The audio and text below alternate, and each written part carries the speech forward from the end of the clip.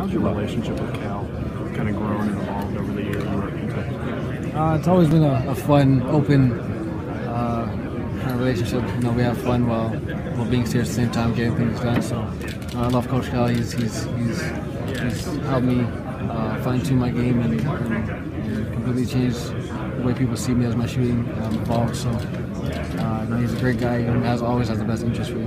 He said that you always would show up at practice with a smile on your face, and sometimes he did not have a smile on his face, and you tried to remind him to smile. What message were you trying to get across to Coach Cal?